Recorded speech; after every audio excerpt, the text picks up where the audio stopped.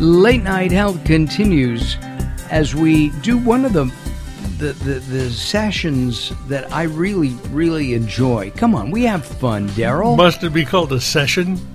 Well, I don't know if you're analyzing me or I'm analyzing you. So, yeah, it's a session. Segment, whatever. Anyway, part of the show that's kind of fun is that Daryl and I just get a few minutes to chat and talk. Let's before we talk about health, let's talk about, we're on iTunes now, which is really terrific, and we've been highly ranked on iTunes, and we encourage people to go to iTunes.com, and they can either search for us, or they can go to latenighthealth.com, and there's a big button that says iTunes. Mm-hmm. They push the button, and they go right to us. So, like other podcasts, I take it you can download these podcasts off of iTunes to save them to your PC, your laptop, or tablet, or whatever? Or iPhone, or Android, or whatever. Yes, sir. And then listen to them at your leisure? Yes, sir. That's great news. No, it really is. And with the thousands of shows up there, we're very positively ranked. And surprising things come out of the episodes. I mean, we try to study up before we go into an episode, but occasionally something will come up, like the last guest, Isabella. Did you have any idea that Dr. Ben Carson did her surgeries? Not a clue. Wow. Not a clue. It's a big one. Absolutely. I don't think does he practice anymore? I have no idea. I don't know. He needs a fallback position at this point, I think. I think he does. He isn't going to make it. But that's, it's an interesting thing that he's, that he did this. I mean, he literally, she said it, saved her life. Yeah. We were talking about kids. She was very mature, too. She was. Right? Yeah, she chose her words carefully. You could tell there was a thought process going on behind it rather than just ready, fire, aim. Yeah. A lot of kids, it's Art Linkletter built an entire empire on kids say the darndest things, right? Absolutely. And they're completely honest, and a lot of times they don't have a filter. Right. And she seemed to be filtering effectively, let's just put it that way. She's had media training of some kind. That could be. The world today, coughing, we were talking with Dr. Jamie Kaufman in the last hour about acid reflux. Oh, that's a tough one. It really is. Do you have it? In spades, and it's really tough. Ice cream, anything with tomato-based sauce affects it. It's the acidity, I assume, but you can go ahead and you can take things to get it settled out, and they'll work 80% of the time, but that 20% when it doesn't, oh my heavens, you're in for a rocky night.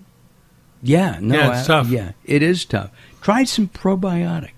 I mean, you had mentioned that, and I think I've got some in the Late Night Health / Here's to Your Health / Dr. Tony cupboard I keep back there. Yeah. So I should maybe see what's in there. Yeah, no, I tried it, and I was amazed. Somebody told me that it would work. And if I take it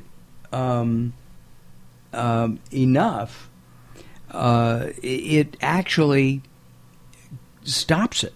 We had a couple of interviews on the show where they were saying that, all these anti-acid things we're taking, whether it be, there's several brand names, that neutralizing the acid in your stomach is not necessarily a good idea health-wise, and it can create other problems. No, it's, and including cancer. Yeah, it doesn't get much worse than that. No, it really doesn't. And I guess, not being a doctor myself, obviously, but having for playing one on the radio. Right, a doctor on the radio. With all the stuff that keeps hitting the esophagus and the throat area, that acid, that's what apparently can eventually cause some kind of cancer in that area. It makes when the acid comes back up the esophagus and gets to the vocal cords and all of that, it makes the creepiest sound. It sounds like frying bacon. It does. It's not good. No, absolutely. But you've trained lots and lots and lots of air talent. Yeah, right? Absolutely. I ran a broadcasting school for 4 years. How many of them did this before they started to talk? Almost everybody, and in fact, there are professional voiceover artists that have been doing it for 20 or 30 years, and they do the same thing. Yeah, no, absolutely. It's not good. It's not a good thing. I told the story about Ricardo Montalban. Yeah, and then also cold water is not good for your voice either. You should have it at ambient room temperature. Right, warm, almost slightly tepid. Yeah. Is what they say. Which is not just means it comes out of a dirty hoof-print, I think. Yeah, exactly. Do you eat ice cream almost every night? No, I did for a while. I was on sort of a binge, but I fell off that wagon, and maybe once or twice a month at this point. Well, that's good. What about spicy foods? As much and as often as I can. Yeah, I love spicy foods too. Not as hot as you do, but I'm still way up there with pretty hot food.